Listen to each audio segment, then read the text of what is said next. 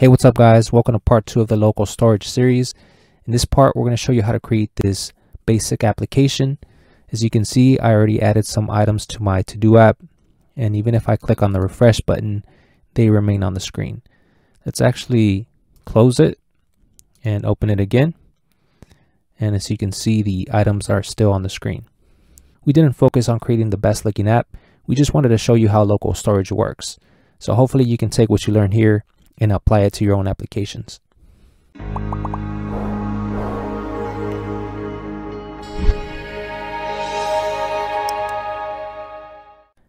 All right, before we begin, I recommend watching part 1 of the series because I'm going to go over some things in the JavaScript portion of the application that I covered in that video. So if you didn't watch that video, you might be a little bit confused in this one.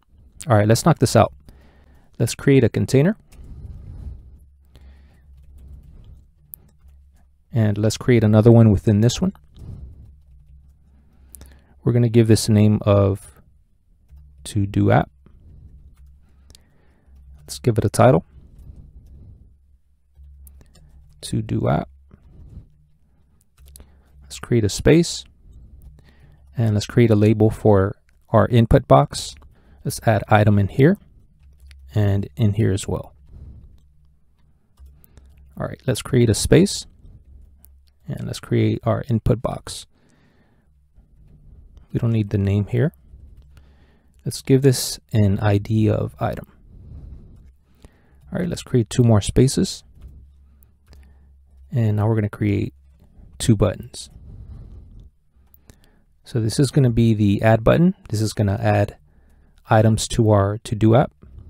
So let's use an onClick here. We're going to call on a function named add when the user clicks that button. And this is going to be the delete button. We're going to keep it short with DEL. Let's also use an onClick for this one.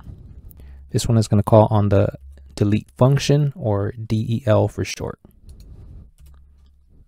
All right, and underneath that div, we're going to create a UL element. This is where the items from our to-do app are going to go. And that's going to be it for the HTML.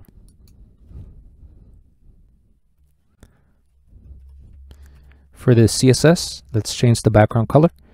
I'm going to go with light salmon. Let's change the width of the container to 95%. And let's turn it into a flex box. Let's place the container in the center and in the middle. We're also going to use flex direction column.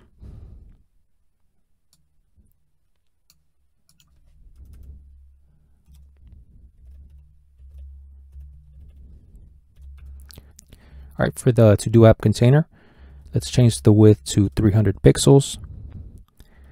Let's give it a padding of 0 on the top, 20 on the right, 20 on the bottom, and 20 on the left. Let's give it a border radius of 5 pixels. Let's change the background color, white smoke.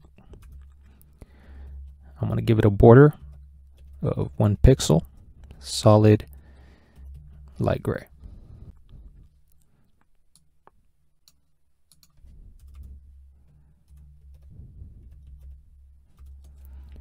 For the input box, let's also change the width to 95%, padding 5 pixels, border radius 5 pixels, and let's also give it a border of light gray.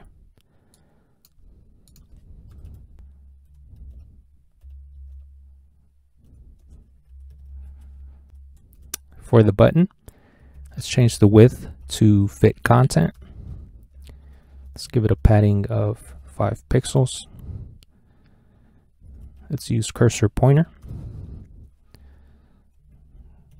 Let's give it a border, 1 pixel, solid light gray.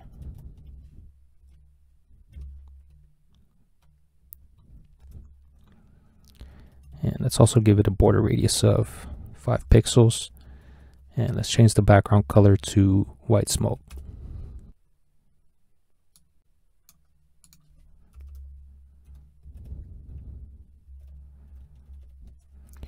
All right, let's give the button a hover effect. Let's go with black. Let's hover this, and we're going to go with the RGBA value of 0.1. And for the LI element, this is where the items of our to-do list are going to go. We're going to change the font size to 1.5 rem. All right, that's it for the CSS. All right, for the JavaScript, we're going to start by getting access to this UL element. Once again, this is where the items of our to-do app are going to go. We're going to get access to that by using query selector. Let's also get access to the input box. We gave that one an ID of item. All right, now we're going to create an array where we're going to store all of the items from our to-do list.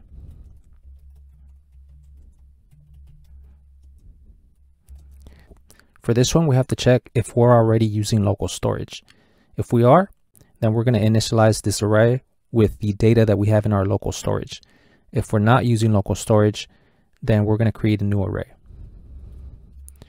To check if we're already using local storage, we're going to use the getItem function, and we're going to pass it the key that we're using for this particular local storage. In this case, we're going to call it items.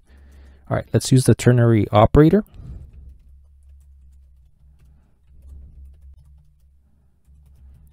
So if we are using local storage, we're going to, of course, initialize this items array with the data from the storage. Otherwise, we're just going to create a new array. All right, now we have to place the data within our items array on the screen. For that, we're going to use the built-in function for each, and we're going to include the name LeeMaker. So that's actually a function. We need to create that here.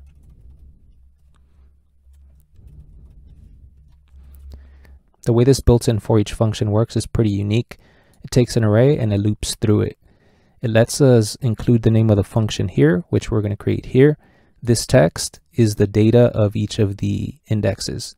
So what we're going to do here is we're going to create a Lee element.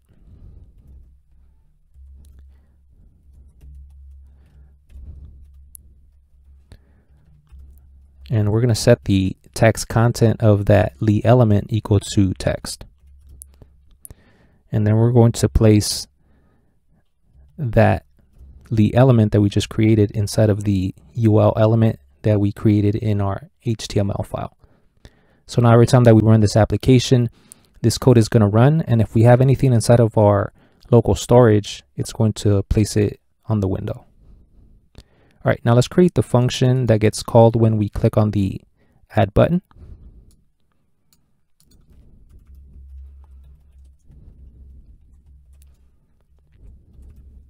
Here we're going to add the user input to our items array using the push function. Now we're going to add the array to local storage using setItem. Let's give it a key of items. And we're going to add the name of our array here. We also want to call on the LeeMaker function so we can display this particular item on the screen. And let's not forget to clear the input field by setting it equal to an empty string. All right, so now when we add something in here, it displays here. All right, now let's create the delete function.